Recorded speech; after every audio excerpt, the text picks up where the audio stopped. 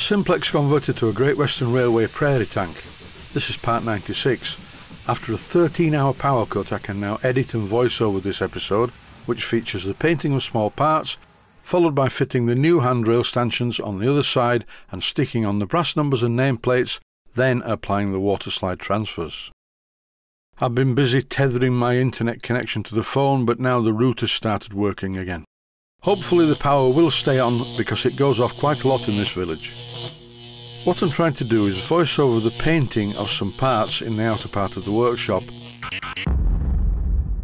I painted these parts in the last episode using etching primer. Now it's time to get serious and spray them using some HMG satin black paint. As you can see, these metal parts are on an upturned plastic tub, which in turn is sat on my turntable. And in no time at all, the parts are painted. So it's back into the main workshop to fix the handrails into the handrail stanchions for the other side of the superstructure. Just as before, I'm using some Loctite 603 to hold them all together. Once you've applied this Loctite 603 to the parts, you mustn't hang around. The best thing to do is to push the handrail and the stanchions through the holes. That way you know that once the Loctite 603 is fully cured, they're going to fit in the holes. What I'm doing here, using a piece of 100 grit emery cloth, is really scoring the underside of one of the nameplates. This is keying the metal to take the adhesive. It's cyanoacrylate adhesive or superglue, and I'm applying quite a lot of it to the rear, but not in big blobs. If you do this in large blobs on the rear of a badge like this and then press it into place, the adhesive will run out of the sides. I wasn't sure where to put these numbers, so I looked at lots of pictures of Great Western Railway Prairie Tanks, and the position differed quite a lot. Most of the photographs showed the number plate a bit lower than this, but I can't do that because some rivets are in the way. I initially tried the number plate below the rivets, but it just didn't look right.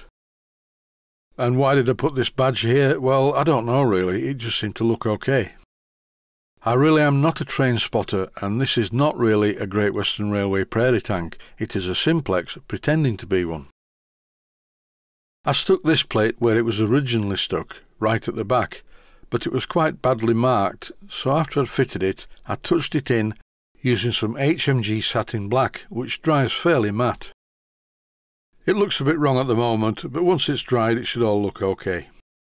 I left all the handrails in brass because if you paint them, they chip. And so by not painting them, I will avoid any chips on the handrails and stanchions. I've just stuck the number on the other side, in exactly the same place as the one on the other side is. 1 inch from the back and 1 inch from the handrail. And level with the top of the rivets. I finished this part of the job by sticking the other maker's plate in place. Now, I really don't like doing this kind of a job. It's sticking on Waterslide Transfers. I bought them from Phoenix Precision Paints, and they really are first class. And according to the man at Phoenix Precision Paints, who was very helpful when I spoke to him on the phone, he told me that these were the ones I needed for a mixed traffic engine. I think they will also be okay for my schizophrenic Simplex Prairie Tank. Here I'm very carefully cutting the backing paper so I end up with separate transfers. This job is hard enough when you're doing it just without anybody watching, but when the camera's watching, believe it or not, I got nervous. The instructions suggest that you should use some masking tape to line everything up, but I was a bit worried that the masking tape may pull the paint off the side of the tank. So as usual, I did it more or less by eye.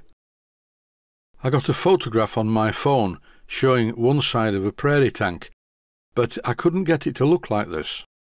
For it to look right, I had to position the word Great and the word Western slightly closer together than on the photograph.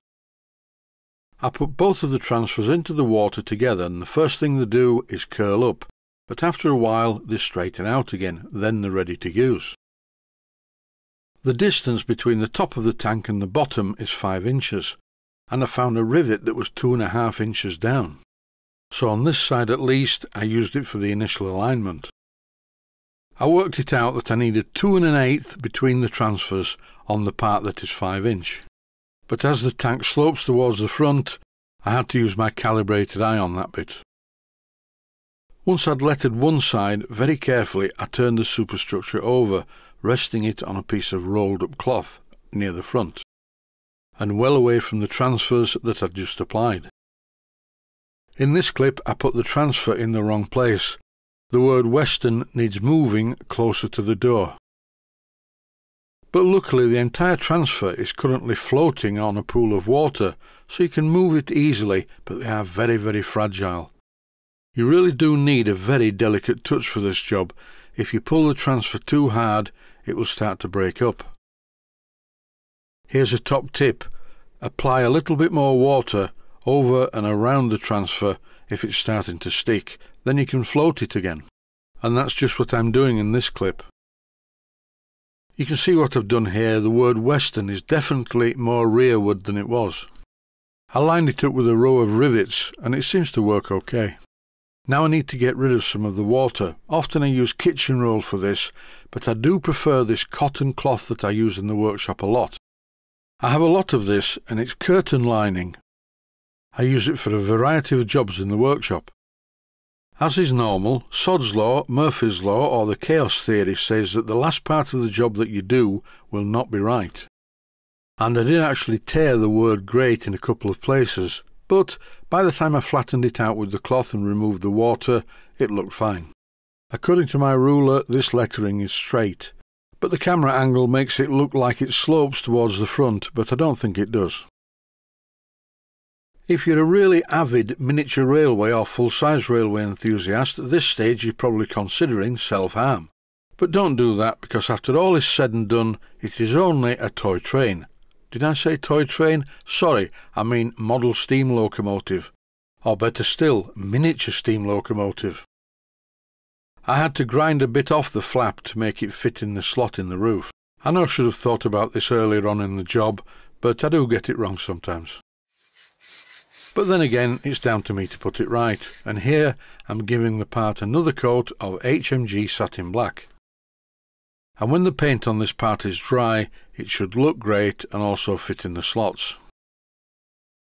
Part of the roof guides will also need touching in with satin black.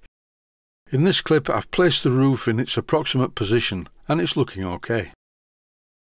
This locomotive is looking quite different to how it looked when I first got it in the workshop. The fun part is still to come. Fitting the boiler in position really is going to be difficult, especially to avoid damaging the boiler and or the superstructure as I fit it into the frames. When the power cut happened last night at 10 o'clock, I sat in the dark for about an hour waiting for the power to come back on, but it didn't come back on, so I went to bed. But I was still thinking about a couple of things. One is the fitting of the boiler into the frames, and the other thing I was thinking about was applying some satin varnish to the transfers to seal them and hold them in place. I really do need to do this because these transfers are very fragile in their current state. But first of all, I need to leave them for a few days to dry thoroughly. And that's it for this episode. Stay healthy, thanks for watching, and I hope you found it useful. Please take the time to visit my Mainsteam Models website and click on the section of the website that says Video Playlists. And by doing that, you can find other videos that you may like to watch. And by using the playlists, you can actually watch the videos back to back.